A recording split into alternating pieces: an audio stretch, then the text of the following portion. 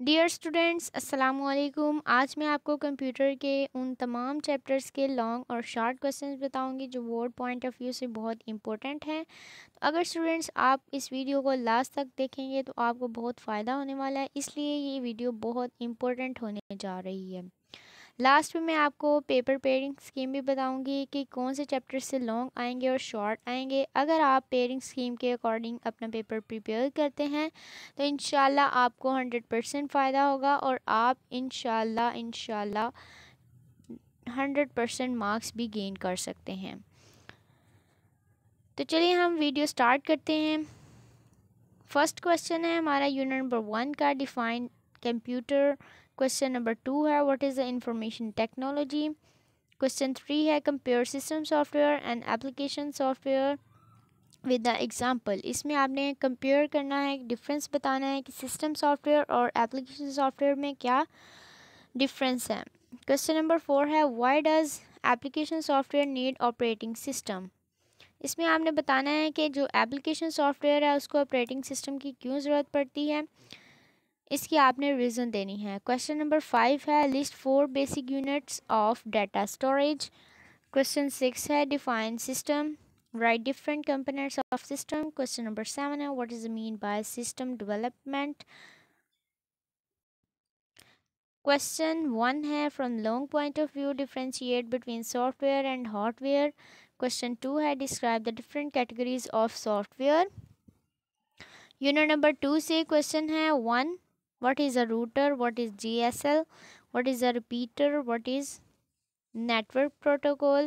Question number 5 है write the purpose of data link layer. Question 6 है compare LAN and WAN. LAN stands for local area network and WAN stands for worldwide area network.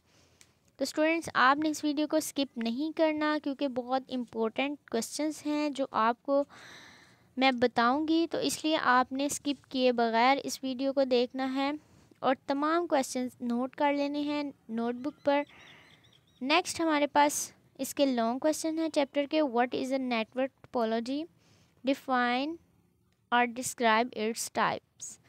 Question number 2 है what is a LAN, explain 3 types of network protocol. Question number 3 है describe OSI model.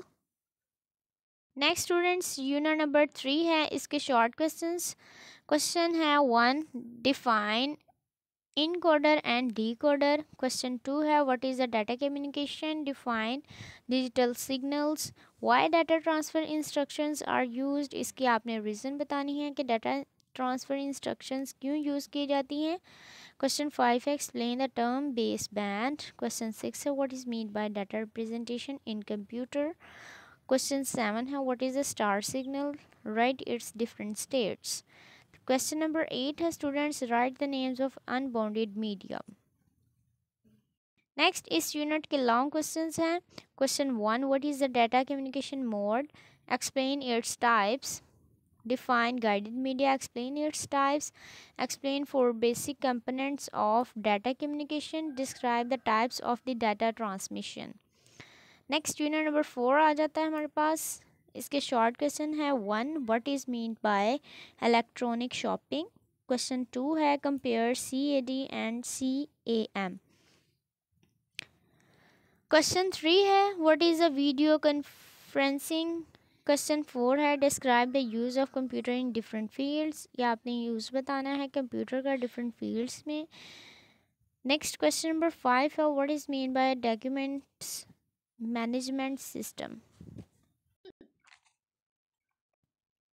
Question number 7 है what is a computer simulation. Question 8 है what is mean by computer add design. Unit number 5 है, इसके short question 1 what are IO unit. Question 2 what is a program counter. Question 3 है right the purpose of the CPU register. Question 4 why EMPROM is used. Question 5 है why RA is called random access memory.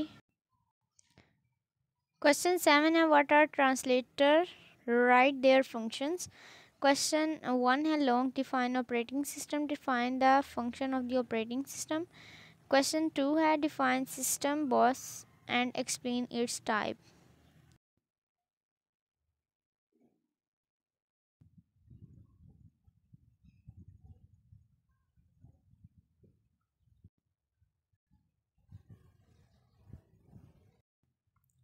Unit number 10 है इसके short question. Right the advantages of email. What is a web hosting? Define IP addressing. Write the names of the 4 domains. What is the web browsing? जैसा कि students मैंने आपको video के start में बताया था कि मैं आपको लास्ट पे पेयरिंग स्कीम बताऊंगी, तो अब हम स्टार्ट करेंगे पेयरिंग स्कीम। कौन से ऐसे चैप्टर्स हैं जिनसे आपको पेपर में शॉर्ट क्वेश्चंस आएंगे। क्वेश्चन 1 में तो आपके पास एमसीक्यूज होंगे। क्वेश्चन 2 में आपके पास जो यूनिट नंबर 1, 2, 3 एंड 6 इसके आपके जो हैं वो शॉर्ट क्वेश्चन सिलेक्टेड होंगे। इन चैप्टर्स का जो पोर्शन है वो इस पोर्शन में आएगा। नेक्स्ट क्वेश्चन नंबर 3 है, इसमें आपके इंक्लूडेड होंगे chapters unit number 5, unit 8 and 9। इनके अंदर से आपको इस पोर्शन में शॉर्ट क्वेश्चंस आएंगे।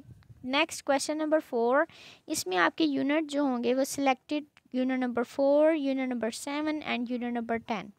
नेक्स्ट आपके पास क्वेश्चन नंबर जो 5 होगा यूनिट नंबर 1 से लॉन्ग क्वेश्चन आएगा। इसमें क्वेश्चन नंबर 6 है, यूनिट नंबर 2 आएगा, यूनिट नंबर 3 7 में होगा।